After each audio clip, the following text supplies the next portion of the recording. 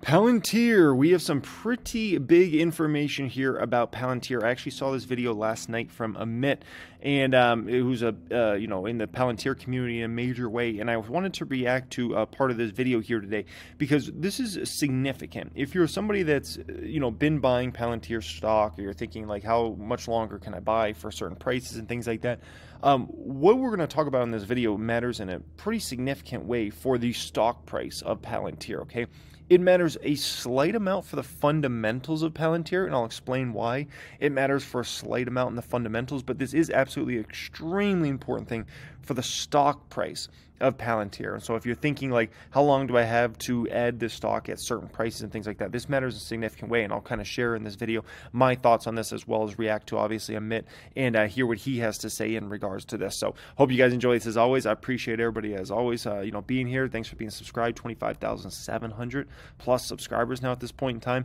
Just about an hour ago or so, I made my moves in the Patreon portfolio. I bought 3 stocks. One of them might have been Palantir. If you want access to see all the moves I'm making every week in that account, buys and sells, check out the pinned comment down there. That will be to join us in there. And also, just so you guys know, I'm going to likely be getting rid of the $10 tier pretty soon here. So basically everybody that's in that tier will be grandfathered whenever I get rid of that, which will probably be pretty soon. I'm just going to have the $19 tier, which will be for all that access plus a Discord chat. Okay, so if you want to get in for the $10 tier, you better do it soon. That's all I'll say about that. Okay, alrighty, let's get into this. Here's why. So the S&P 500 is an equity index made up of the largest 500 companies in either the NYSE, NASDAQ, or SPOE. Let me zoom in just a little bit. The S&P 500 is calculated by adding each company's float-adjusted market cap. In order to be included, you have to have at least a $12.7 billion market cap. Palantir has that. A majority of your shares in public hands. Palantir has that. And be a public company for at least 1 year. Palantir has that. Then the other thing is actually becoming profitable. So you have to have at least 250,000 of its shares trade in each of the previous 6 months, most shares in the public hand, have a positive sum of the previous 4 quarters of earnings as well as the most recent quarter.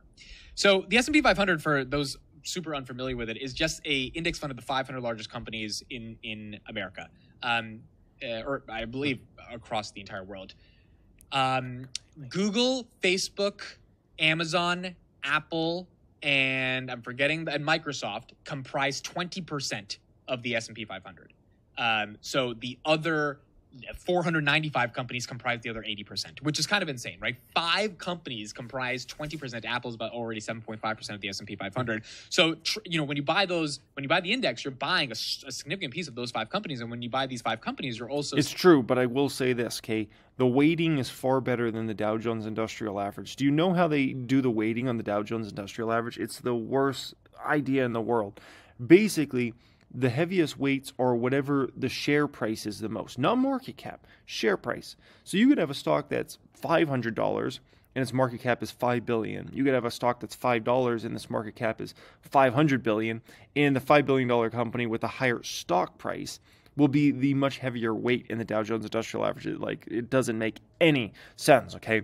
So in regards to this, Palantir could be getting in the S&P 500 since the rule changes for the S&P 500 here in regards to founders, in terms of being able to have these founder shares, founder share type companies be able to now get into the S&P 500 if you can meet the other criteria such as profitability, obviously. But it influences the larger index, because if these companies drop on a day, then the S&P 500 will drop on a day as well.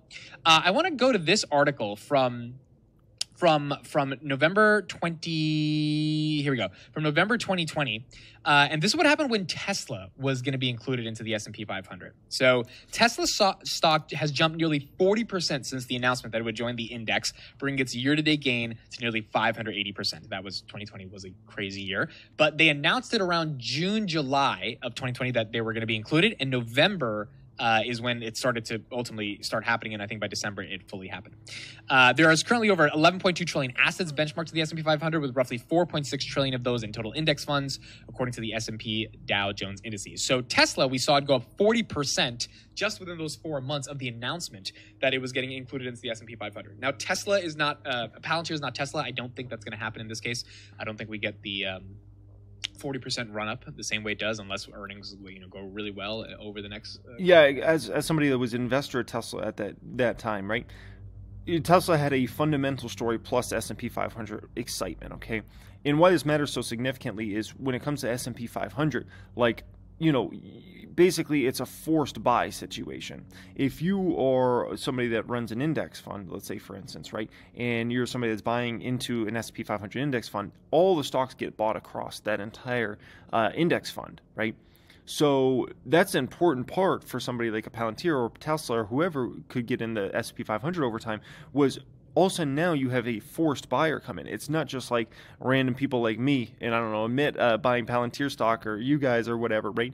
All of a sudden now it's institutions and it's massive inflows of money, sometimes millions, tens of millions of dollars in just a weekly period that wouldn't have been there if it wasn't for being in the S&P 500. So being in the S&P 500 is the holy grail. It is the holy grail of you know being a stock in the public markets, in my opinion. It is the Super Bowl. You get in the S&P 500, that's the Super Bowl because now you have a massive amount of people that are basically just going to buy it because so many people buy S&P 500 index funds. Like it's like the most popular, right? So that matters in an extremely significant way for Palantir. Orders, but what it does show is that investors want your company to be included in the S&P 500. Why? Thousands of institutional hedge fund managers, capital allocators, large institutions, investors, etc., need to have exposure to your company, need to have a piece of your company if it's included in the S&P 500. Yep. Because if they're owning a piece of the S&P 500, they are theoretically owning a piece of your business. Palantir has largely not been exposed to the vast majority of institutional investors of the world for a variety of reasons. One of them is they haven't been profitable. One of them is, they've been struggling to maintain above $6, $7 worth of a stock price. Business, a little bit of a black box, right? Companies don't really know exactly what they do. They haven't been the best at marketing, getting their word out there. They've only been a public company for about 2 years now. They haven't grown, exponentially. So they haven't really been on the public radar to be able to be included in all these other institutional... I'll push back against the grown. They've grown like a beast. I mean, extremely strong growth compared to most companies. Funds. I mean, think about people like Gary Black, right, that run a hedge fund that's primarily rooted in investing in Tesla.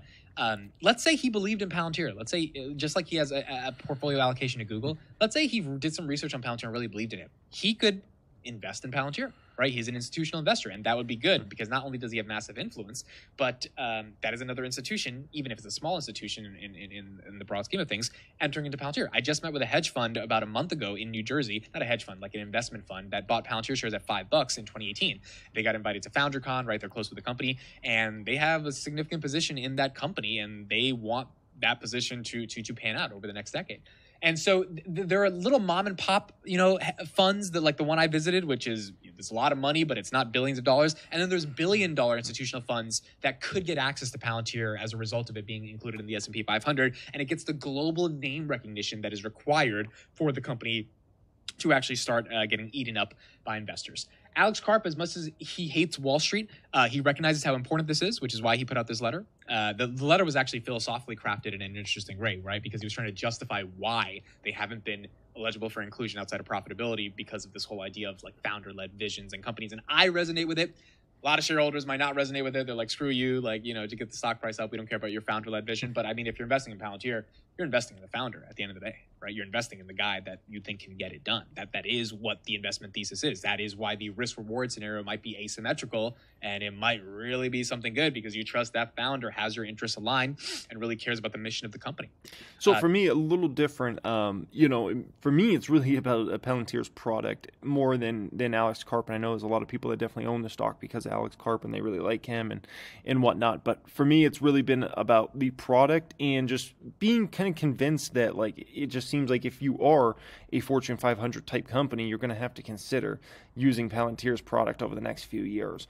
And I don't know if that can be said for many companies out there in terms of like having to at least consider using the product. Doesn't mean you have to sign up for it, but you got to at least consider it, right? Business stuff will work itself out if the mission gets executed. And so him wanting to retain control, I understand it, even though I know a lot of investors do not. And now that they're eligible to be included in the S&P 500, it's just a question of can they become GAAP profitable? And that's why he put out that letter yesterday saying, hey, this is the time for us to do it. I think it would be an embarrassment, honestly speaking, if they don't maintain GAAP profitability in Q1, Q2, Q3, and Q4 of this year, but they're like bragging about, why would you A, why would you brag about being profitable the quarter before? And B, why would you make this letter? Like, why wouldn't you let it just go under the radar? Why do you want to bring attention? You know, get rid of those operating margin slides in the deck. Just like you're right. Like there are certain slides Palantir left off, and they honestly shouldn't have left it off because some of the numbers look bad. But why would you make this such a public thing about like, hey, if we're profitable, we get inside the S&P? It's like just get profitable, then just get into the S&P. Don't make it a big deal, and then the next month you're like, oh, by the way, we're not profitable. So this whole letter I sent out to become the S&P, we don't even have a chance to get into it for another 4 quarters. Versus now it's another 3 quarters. So yeah, so my thought process on it, you know, in terms of why Karp did this, and then also in terms of like, you know, Palantir stock price and what this means for Palantir stock price in the shorter term and all those sorts of things. Okay, so in regards to, I think Karp's taking the stock price more serious. I know he probably acts like, you know, he doesn't pay attention to it or whatever. And the reason being is not because he's like, oh, it's got to be $20 or I don't feel good about myself. But ultimately, you got to understand, a significant amount of the owners of Palantir are employees of the company.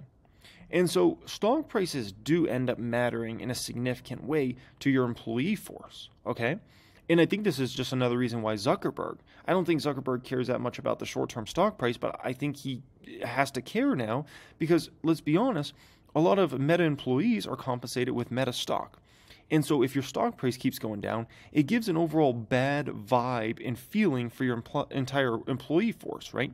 And so for Palantir, we know they've given tons of stock-based compensation to their employee force. And when your stock price is $7, $8, I mean, you know, it's not going to make your employee force feel that, let's call it excited to go to work each day. They want to see that stock price at $15, $20, $30, $40, right? And then they really feel like they're making a change. They're doing a great job. So it matters in a very, very significant way, much more so than I think a lot of people realize because of stock-based compensation. If your employee force doesn't own any stock, then it doesn't matter. And there's a lot of companies out there that, you know, their employee forces don't own that. But when you're a big tech company like a Palantir or a Meta or a Tesla, I'm telling you, your stock price matters significantly. And if it does well enough, I mean, some of your employees might end up leaving you over time because, you know, they make so much money off stock. I know that certainly happened with Tesla. But it matters. It matters in a significant way, okay? Now, in regards to Palantir, you know, and kind of my thought process on this, you know, I really think, like, the next 6 to 9 months is really, I don't want to say like the last time to get in Palantir because you always buy the stock in the future, but it's just, it feels like it's at one of those moments where you kind of have to add this stock if you are a buyer of this stock and add it as aggressively as possible here. Because if you're talking about this stock actually gets in the S&P 500, which it's a possibility if they can, you know, continue to put up GAAP profitable quarters, and, you know, they're going to be in the S&P 500 because of the market cap. I mean, I can tell you, before you get into the S&P 500, there's a huge influx of people that start buying your stock because they're like, oh, they're about to get in. So as you get closer and closer to getting in the S&P 500, there's a lot of people that take advantage of that arbitrage. People took advantage of that arbitrage with Tesla, and there's people that in funds and investors that keep an eye just for the next companies that are going to be in the S&P 500, and they take advantage of that little arbitrage between the time period where it's like, oh, they might potentially get in, and the time they actually get in, because they realize once they get in, then there's a big forced buying that happens. Okay, so in regards to something like a Palantir, it's a much actually smaller market cap than Tesla was when Tesla got in the S&P 500. I mean, by the time Tesla got in the S&P 500, oh gosh, I'm trying to remember what Tesla's market cap was back then. It might have been 100 or 200 billion dollars. I can't quite remember, but I can tell you it was massively more than Palantir. That is 100% something I know. And so, you know, don't be surprised if Palantir's stock price performs better and better and better over the next several quarters if Palantir can continue to put up GAAP profitability, continue to put up nice revenue numbers, and then you have this carrot out there that's S&P 500 inclusion. That's also when you start talking about stock going back over $10, $12, $14 again. Okay, so this is just something to kind of keep in mind here. It matters significantly. And last piece is for the fundamentals. Why does this matter at all for the fundamentals? It actually slightly matters for the fundamentals of the company.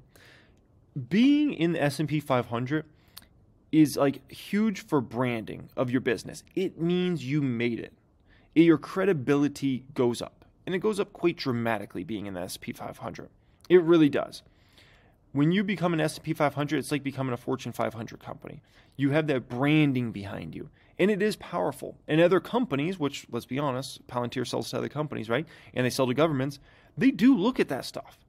They do. They do pay attention to, the product and service. They do pay attention to, are you in the S&P 500? Are you that sort of credible company? It's like, getting in. Let's just call it that. You're getting in, and you made it.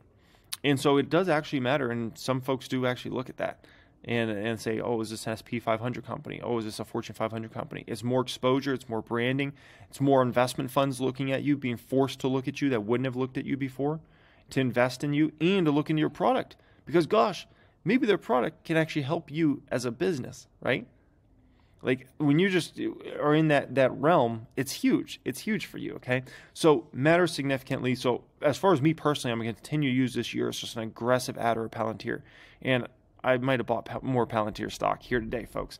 And just going to continue to add this one this entire year because I think once this one takes off, I don't think it's coming back. That's just my belief on it. Kind of similar to what happened with Tesla. And I'm not saying it's going to go up nearly as much as Tesla, but once this baby takes off, I don't think it's coming back to $7-8. That's just my personal opinion on this one, okay? So appreciate everybody joining me as always. Much love, guys. I appreciate you, and thanks for being subscribed. If you're looking to join us in the Patreon, that's going to be a pinned comment down there to see the moves I'm making here today and making next week as well. And once again, that $10 tier will be going away soon, so if you want to get grandfathered in, you're going to need to join that ASAP there. Appreciate y'all. Much love, and have a great day.